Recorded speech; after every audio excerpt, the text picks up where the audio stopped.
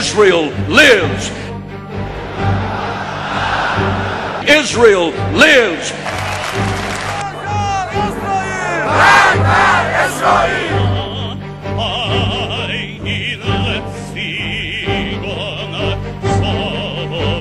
Well, since 1949, Washington's provided Israel with more than $120 billion in financial aid. The annual donation is around $3 billion, sometimes more, sometimes less. Friends don't give non-friends that much money. And surely, Washington will never roast Netanyahu over something like this. This is an anti-Israel administration. It's the first administration in American history that is obviously anti-Israel. It's borderline a Jew-hating administration. There can be no question at this point that the daylight that has been created between the United States and Israel has emboldened Israel's enemies and enemies of the United States. How do you say that? I mean, that Iron Dome system, Ben, that they are using so effectively in Israel tonight was largely funded in part by the United States, hundreds of millions of dollars under President Barack Obama. Well, the President of the United States still is going to sign over money to Israel because it's politically unpalatable not to do so. The truth is, Mr. President, your policy in Israel is unsustainable. The American people are on the side of Israel and Israel's right to defend herself. Mr. President, whose side are you on?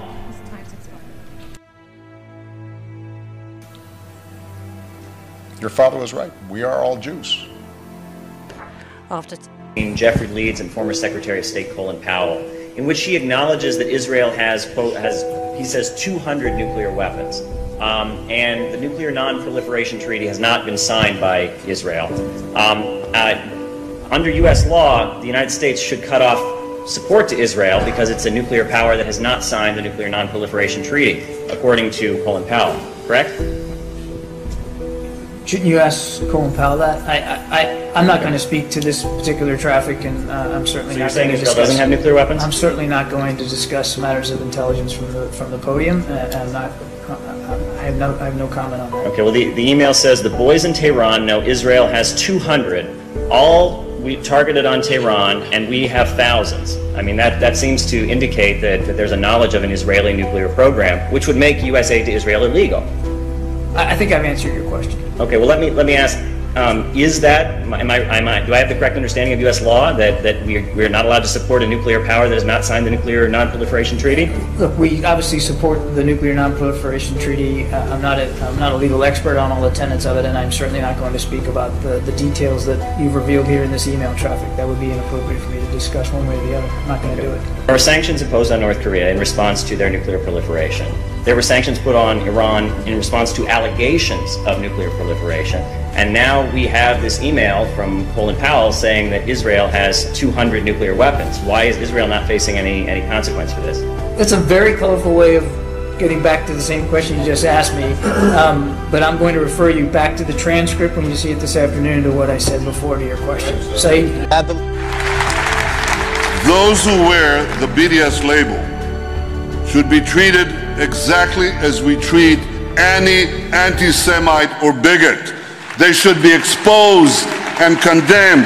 The boycotters should be boycotted.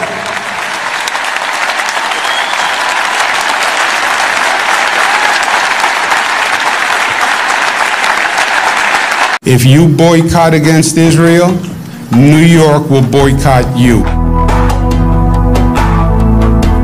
If you divert revenues from Israel, New York will divert revenues from you. If you sanction Israel, New York will sanction you. Period.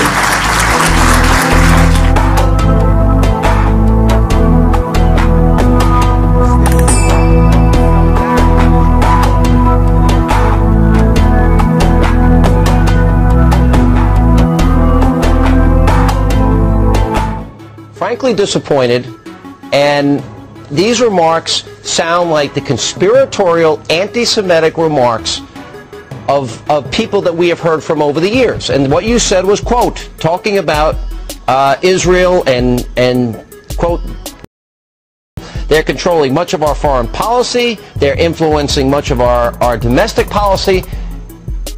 What do you mean by that? Because that sounds to me like a bizarre conspiracy theory. Why would you say something like that when it's just, first of all, patently untrue?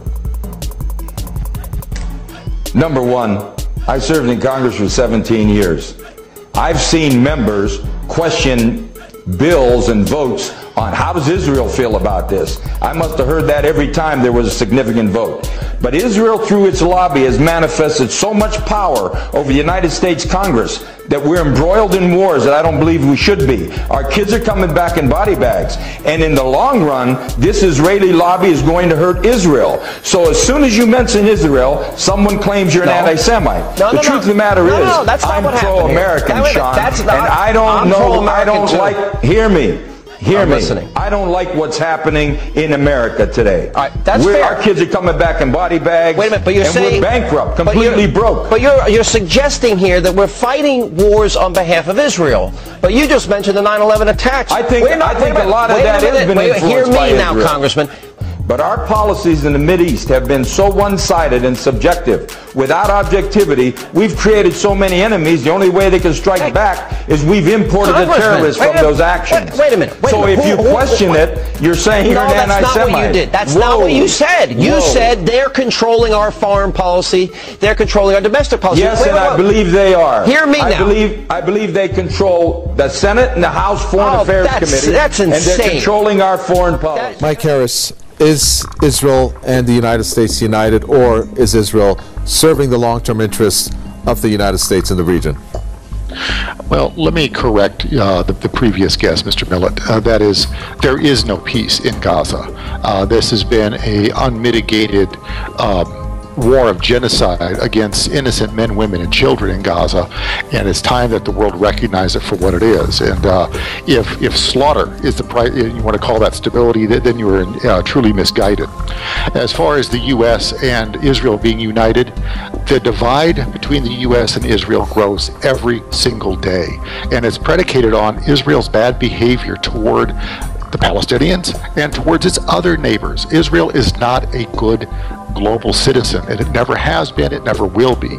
In our country here, they practice sedition, and they practice espionage against the U.S. on a daily basis, and they're just not good global citizens. They don't get along with anybody. In the past, Israel directly caused the murder and torture of hundreds of our intelligence agents in Eastern Europe. Some spout that Israel's our only friend in the Middle East. A friend doesn't make terrorist attacks against you, doesn't kill your brave young men, doesn't spy on you and betray you. With a friend like that, you don't need any enemies, and the only reason we have enemies in the Middle East at all is because of support for the terrorist state of Israel, which has brutalized the Palestinians and other peoples in the Middle East for over half of a century. It is not in the American interest to support these Jewish terrorists, a small part of the population of the Mideast, and make enemies of nations with the energy resources so vital to America. But I believe that Israel has a powerful stranglehold on the American government. They control both members of the House and the Senate. They have us involved in wars of which we have little or no interest. Our children are coming back in body bags. Our nation is bankrupt over these wars. And if you open your mouth, you get targeted. And if they don't beat you at the poll, they'll put you in prison. Explain. I remember what the Israeli Prime Minister said. He said, "We're all Israelis now." I agree that terrorism is a problem. And I know who the terrorists are. Dick Cheney told us to expect war for the next generation and drew up a list of 60 target countries. General Wesley Clark informed us of Pentagon plans to go to war against 7 countries in 5 years: Iraq, Sudan, Somalia, Libya, Syria, Lebanon, and Iran. Syria is in process, and only Lebanon and Iran are left standing. But I'm sure their turn will come soon too. General Wesley Clark called it a policy coup. He said that there had been a policy coup inside the United States. Not even 1 month ago, the former #2 at the State Department, Lawrence Wilkerson, Colin Powell's right-hand man, said that what has happened in the U.S. is worse than a coup.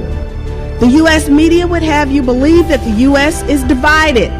Non-white versus white, Christian versus Muslim.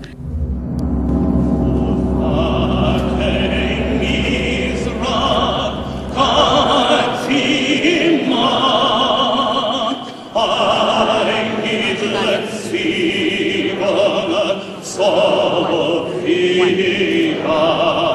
The Europeans killed 6 million Jews out of 12 million. But today the Jews rule this world by proxy.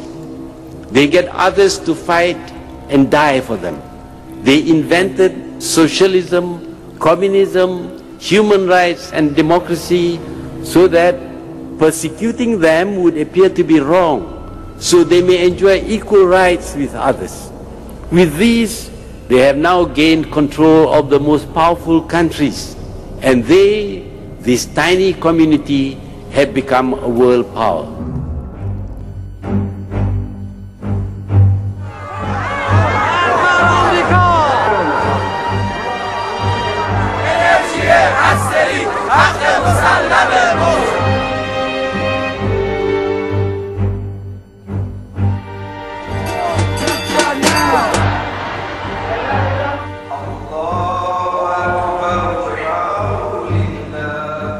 Israel lives! Israel lives!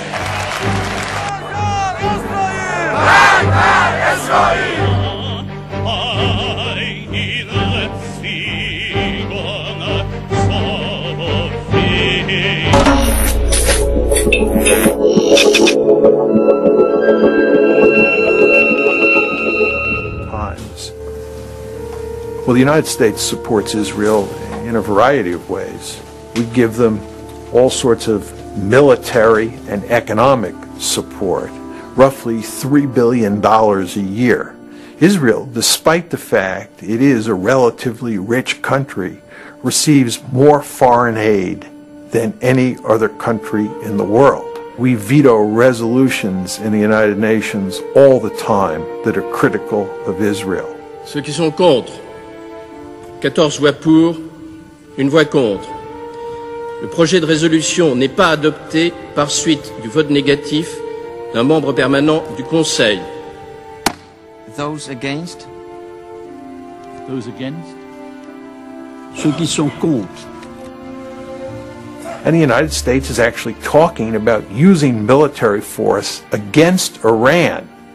Now the question is, why is the United States so deeply concerned about Iran acquiring nuclear weapons?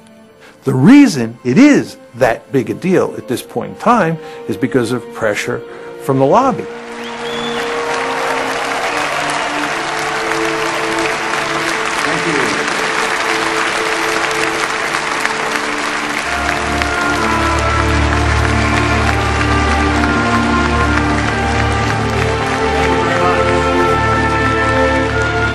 Are not in the American national interest. Troops out now! Stop the war! Troops out now! Stop the war! Troops out now! Message on to them.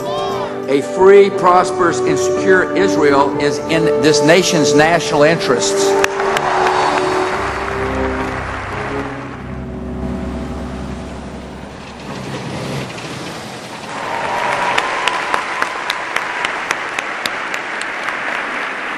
The state of Israel was the dream of your ancestors, made a reality by your grandparents and your parents.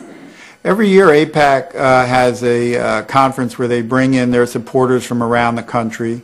They meet in Washington, a very powerful group that attempts to affect legislation and other aspects of U.S. policy on the Mideast.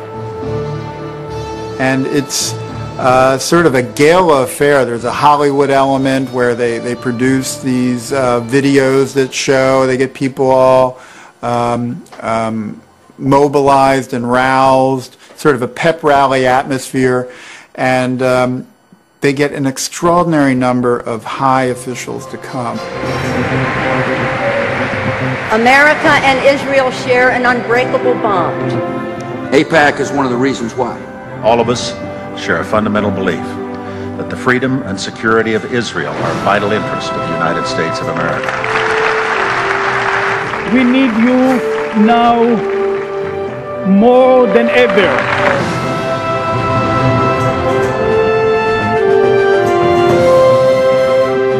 It's become like it's a ritual where the officials have to go to sort of show that they are on AIPAC's side. You know, half the Congress shows up. top administration officials, and they have a keynote speaker every year who is invariably at the very top. From Florida, Bill Nelson. From Nebraska, Ben Nelson. From Illinois, Barack Obama. From Arkansas, Martin Pryor. Can we have a picture first, please? Hey, wait. I think I might have blinked on that one. From South Carolina, Joe Wilson. From California, Lynn Woolsey. From Oregon, David Wu. From Maryland, Albert Wynn. From Kentucky, John Yarmouth. And I also want to mention former member of Congress, Rob AIPAC does an excellent job of constantly testing the loyalty of people in Congress to their cause. And so there's a constant stream of resolutions that get proposed on the Mideast, expressing support for Israel about something it's done, or sympathy with victims of a suicide bombing, or condemning Iran or other people in the region who are being hostile to Israel. And these become tests of sort of loyalty of people in Congress on this issue. And those who vote in the way that AIPAC wants will in many ways be rewarded ultimately with campaign contributions from people sympathetic to AIPAC. AIPAC itself does not give money, but they sort of, this whole series of votes and their very careful cataloging of how people vote very much affects where people make decisions about who to give the money to.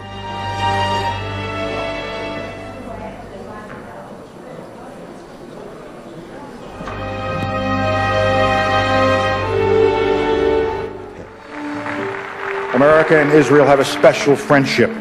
You have devoted yourselves to strengthening the bonds between the United States and Israel. The United States will stand with Israel now and forever. If a politician would rise with this point of view, that the United States should stop supporting Israel, what would be the effect, do you think? He'd lose the next election. I appreciate But we can vote you. That's and I'm okay. sorry. But I appreciate the friendship. If you will come in Italy, I want to introduce you with a member of parliament, Italian parliament. I would enjoy that very much. Okay, Thank you so much. Thank you for everything.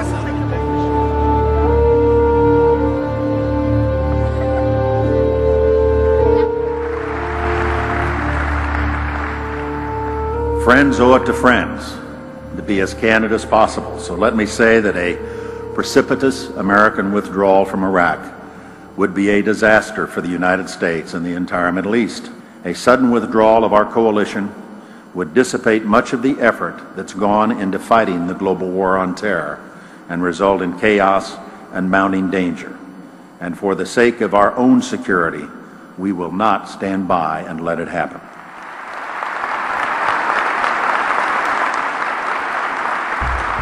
I would argue that had you not had all of these neoconservatives prominently placed inside the Bush administration, that Colin Powell would have never ended up giving that disgraceful presentation in early February 2003 that played such a critical role in turning American public opinion.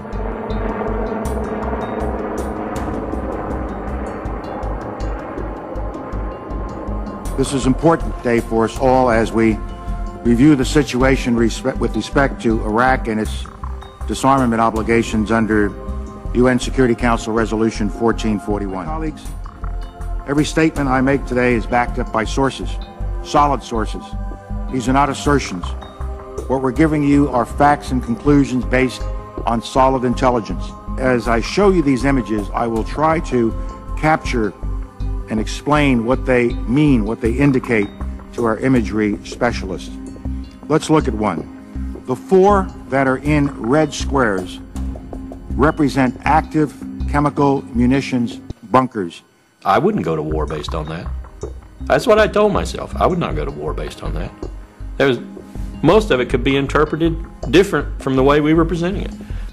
As these drawings based on their descriptions show, we know what the fermenters look like. We know what the tanks, pumps, compressors, and other parts look like. And we know a great deal about the platforms on which they are mounted. Colin Powell, who had poll ratings roughly equivalent with Mother Teresa, had made the presentation, and the American people believed Colin Powell. If Colin Powell said it was so, then it was so. That made me feel even worse. So yes, I have trouble sometimes sleeping at night thinking about my participation in it. 1995, the quantities were vast. Less than a teaspoon of dry anthrax, a little bit about this amount. This is just about the amount of a teaspoon. Less than a teaspoon of dry anthrax. Shut down. I will make a prediction. If this president orders us to go to war in Iran in the next 2 years, and he orders any considerable ground component to participate in that, Marines or Army, then I think you're going to see another major exodus from the armed forces, general officers, because I think they understand just how colossally wrong such a decision would be and how much that would be the precursor for, call it what you will, World War III, World War IV.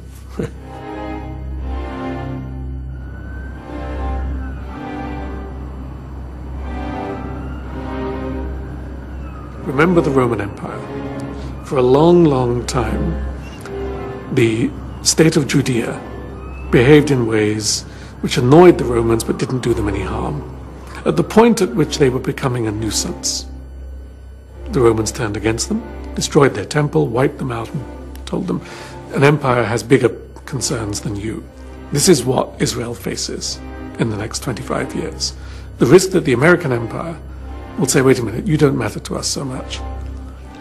Either because we need oil more than we need you, or because oil is no longer important. Doesn't matter, both is the same effect.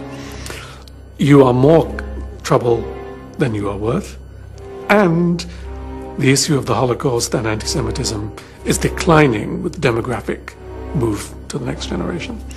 This is a catastrophe for Israel, because Israel has no other friends in the world.